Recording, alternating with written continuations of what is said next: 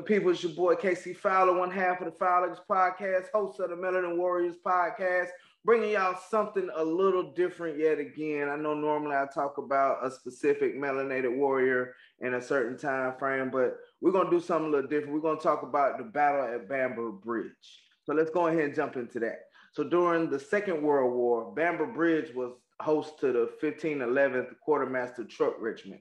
They were part of the 8th Air Force. Due to segregation still being a thing, this U.S. Army unit was almost entirely melanated, besides one officer. The MPs, or military police, for those of y'all who don't know what MP is, in the area were also white. Units like the 1511th were considered dumping grounds for less competent officers, which resulted in poor leadership across the regiment. Because of the race riots, the people in this British land where Bamber Bridge was supported the Melanin troops. After the results of the race riots, the race riots were over. The particular race riot that was going on this time was the riot in Detroit. So this was over with, and the U.S. commanders called for a color bar. So basically what a color bar was all melanated soldiers across the army had to, they were confined to their barracks, their tents, wherever their AO was, their area of operation, that's where they had to stay. However, in the same town of Bamber Bridge, 3 local pubs posted outside of their pubs Black troops only in support of the melanated people in their country. So on the evening of the 24th June 1943, some of the soldiers from the 1511 were drinking with the English people, and they hob in. Corporal Ray A. Windsor and PFC Ralph F. Ridgway responded to a report of trouble at the local pub. So they get down there, and the MPs had orders to arrest anyone who was out of the camp without a proper pass or being disorderly or not in proper uniform.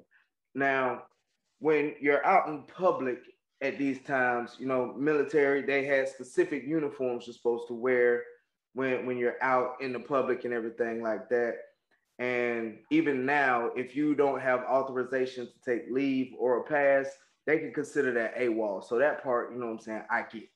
So when they got to the pub, they encountered Private Eugene Nunn, who was dressed in a field jacket rather than his dress uniform, and they asked him to step outside.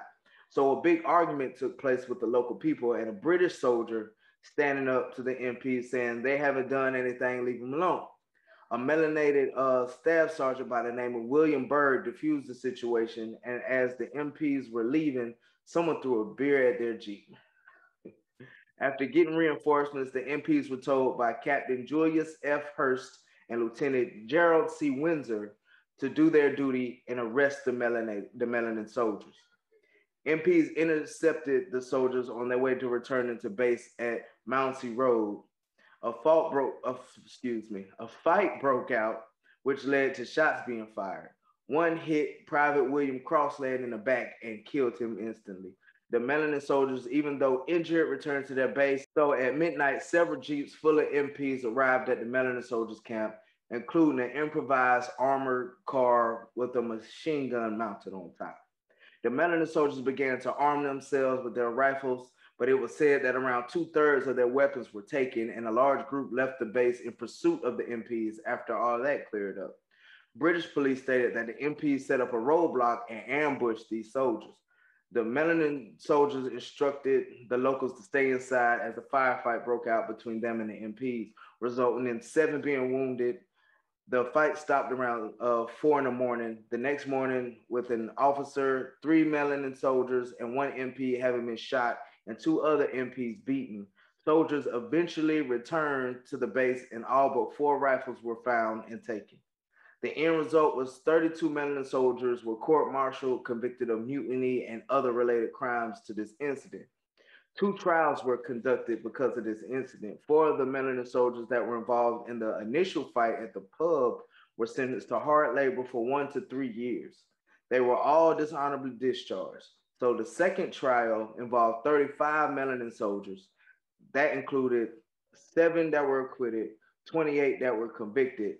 And honestly, to me, that was saying, hey, we're fair. We're not racist. So we let 7 of these guys, get off or whatever and keep doing what they do while we convicted these other 28. But that's neither here nor there. That's just my personal opinion. The ones that were convicted were sentenced to a range of 3 months to 15 years. Even though all these 15 Melanin soldiers that were convicted and sentenced, they eventually returned to service in June 1944, and 6 others had their sentence reduced, which, to me, it just speaks volumes of us as melanin people. Even though we were segregated, we were discriminated against, everything like that, we still continued to serve this country of ours. So eventually, General Ira C. Ecker, the commander of the 8th Air Force, put most of the blame on the white officers and the MPs because of the poor leadership and racial slurs by the MPs. So to remedy this, he combined the melanin trucking units into a special command. And basically, he purged all the units of their incompetent leaders and the racist officers as well as best they could, I'm sure, because ain't no way to get rid of all of them. But anyway, the MP patrols were racially integrated, which is really cool. You know what I'm saying? Forcing you to work hand in hand alongside somebody you hate for no apparent reason other than the color of their skin. This resulted in a rise in morale with the melanin troops stationed in England. The reports of the melanin soldiers standing their ground were heavily censored, with newspapers saying only that violence had occurred in the town northwest of England. And this is why I do the Melanin Warrriorz podcast right here. It's for us as melanin people as to be known and shared, not just as us as people, but for the entire world, to show them our contributions, our resiliency, and hopefully a better understanding of one another. So these melanin soldiers truly exhibited standing for something or falling for anything. So like always, it's your boy KC Fowler, one half of the Fowler's podcast, host of the Melanin Warrriorz Podcast. Shout out to those brave soldiers who served during the time where we had to look out for the enemy we came to fight, as well as the enemy that's supposed to be beside us. And I'm glad, for my sake, for my kids' sake, and all the melanated soldiers who stand next to me and who have been there before me, that this has changed. So without that, with further ado, y'all like, share, subscribe, check out TikTok at melanin_lion. Some new content is going to start dropping soon from both podcasts, both Foul Language Podcast and the Melanin Warrriorz Podcast. And hey, man, it's your boy.